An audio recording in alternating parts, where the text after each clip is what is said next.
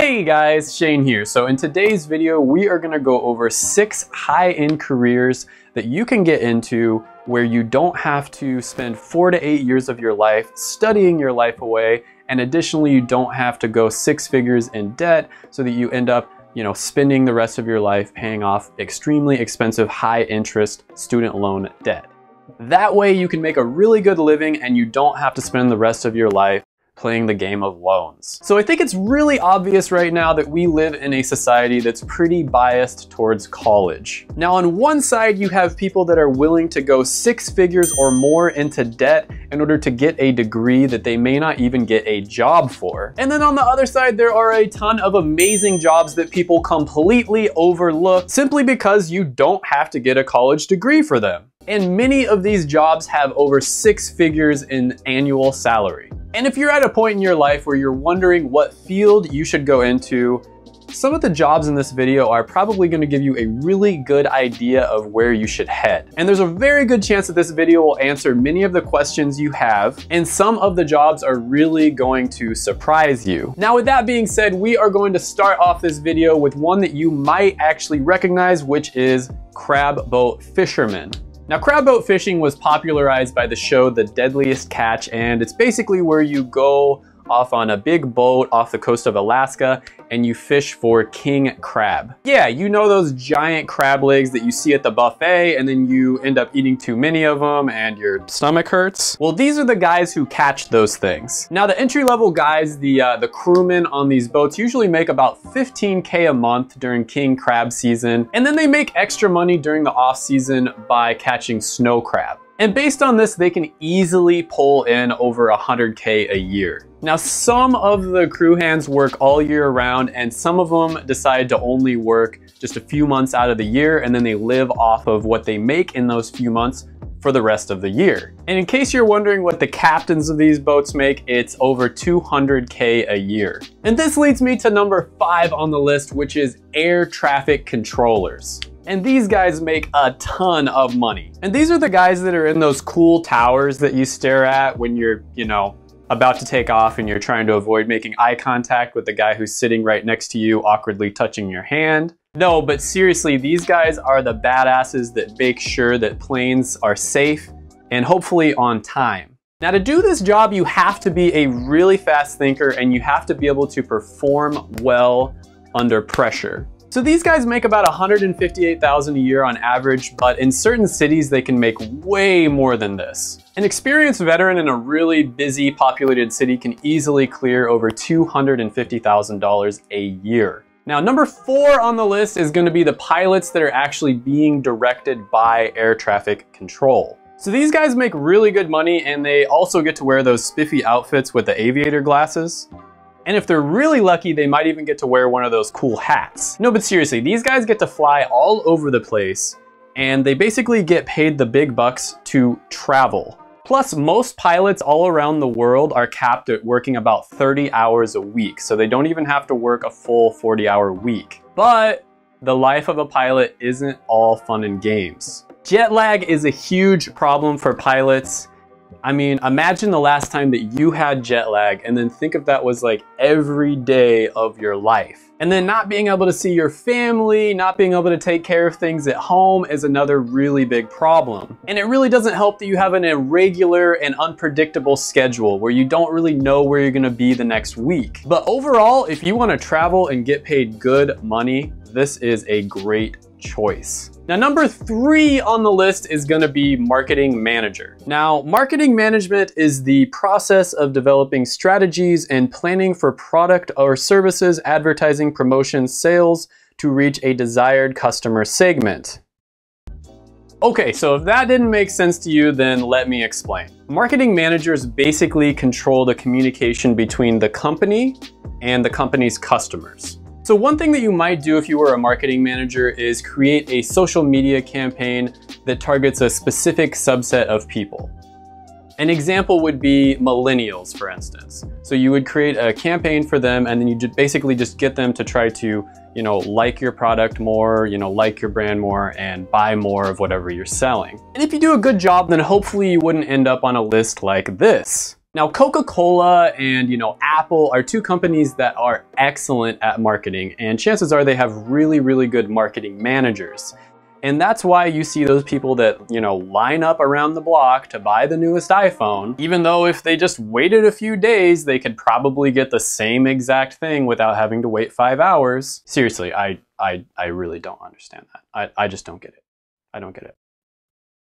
Okay, so number 2 on the list is going to be information security analysts. And these are the guys that protect the big companies from information leaks. And you might remember some of these huge scandals that happened to companies like Target, Equifax, Yahoo, where people's personal information was leaked and it ended up costing the companies hundreds of millions of dollars and just huge legal headaches. For instance, Target lost about $162 million. And that probably doesn't take into account the trust that was lost from Target's customers. People probably stopped going there because of the information leak. Yahoo lost about an estimated $350 million. And the role for information security analysts is really just ever expanding. I mean, some of them are even being paid to hack into their own company. This is called ethical hacking, and some companies are actually looking for people to ethically try to breach their firewall and their security in order to see what their weaknesses are. And they're looking for talented hackers to join the team. So if you're really good at that, you can actually get paid to hack people for fun. Now, number 1 on this list is going to be database architects. Now, your first reaction to this one might be, wow, that sounds really, really boring. Why would I ever want to do that? So a few years back, I used to always go to this coffee shop to study, and there'd always be this kind of older gentleman dude who'd just be chilling out, watching videos on his computer. And he kind of looked like Benjamin Button, just a little bit taller and darker hair. And basically one day I decided to, talk to him. We chatted each other up and we started a conversation. And he told me what he did for a living, and he was a database architect. Now, he was pretty experienced. He'd been working for about a decade, and he was making over $250K a year. But that's not the crazy thing. The crazy thing is he was basically just a consultant for the company, and he only worked about 10 hours a week on average. That is how valuable the company thought he was. And just to break this down, that is about $20,833 a month, $5,208 a week. And if you break it down to every hour worked, it's $520.80 an hour. That is how valuable he was to the company. And the crazy thing is if he wanted to, he could be making a lot more money than that. He also told me that he trained his nephew, who had zero experience in computer programming or any type of technical skills, and his nephew was also making over $200,000 a year, basically doing the same thing that he does, just with less experience and probably working a little bit more. And his nephew, never went to college, never got any external training.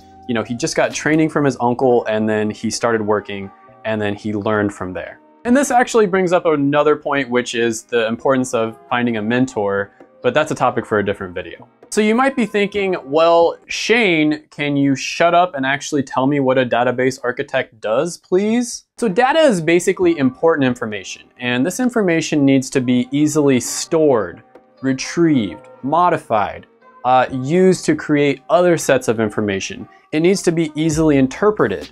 It needs to be able to, be something that we can use, in the real world. And also you need to be able to protect all of this information, kind of like what we talked about before. And to be honest with you, we live in an information age, and being able to efficiently store and maintain information is more important than ever before.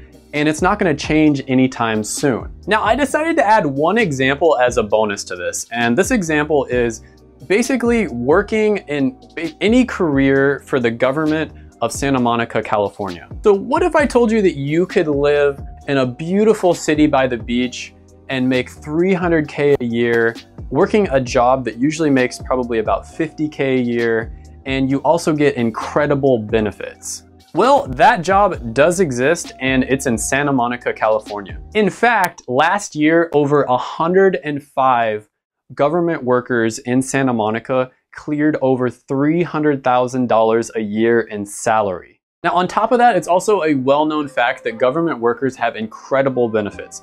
They've got incredibly good health benefits, insurance benefits. They get way more paid time off. And then you can't forget about, the retirement plan that pays like 50% or more of your salary for the rest of your life after you retire. And one of the craziest examples of this has to be the librarian's assistant in Santa Monica, California, that is making over $220,000 a year. Now, I took the time to look up what your, national average for librarian assistants is on glassdoor.com, and it's about $25,000 a year.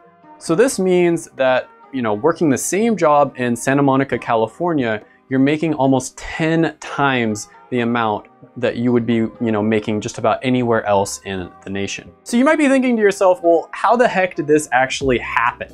And it's probably, a combination of crazy high taxes in California, sprinkle in a little bit of, government corruption, and that's how you get a recipe for something like this happening. But honestly, this just shows that knowledge pays. And if you knew about this, you could get an amazing job that makes over 6 figures a year, and you would just be set for the rest of your life. You just have to be willing to go out there and look for opportunities. Now, right now, it would probably be really hard to get a job in Santa Monica, California. I mean, this has already hit the national press, like a lot of people know about this, so it would be really hard to get into this.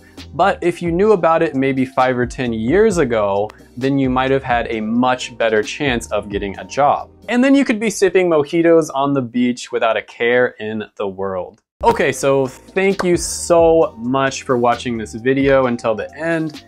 If you're still watching this, go ahead, smash the like button, subscribe to this channel for really good content.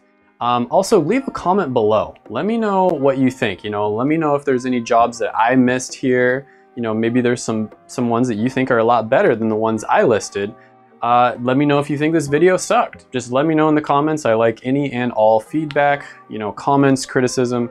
It is all welcome. And until next time, bye for now.